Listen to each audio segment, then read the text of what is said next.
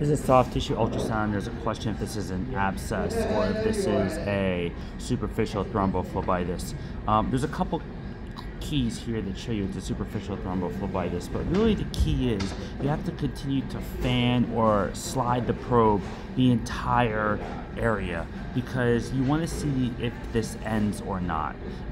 This to me is pretty distinct for a thrombophlebitis. It's very curvy and doesn't really seem to illustrate like a typical abscess picture, but the best clip you have is here because if you follow this is a vein, and if you follow it very slowly, this connects to the fluid collection here.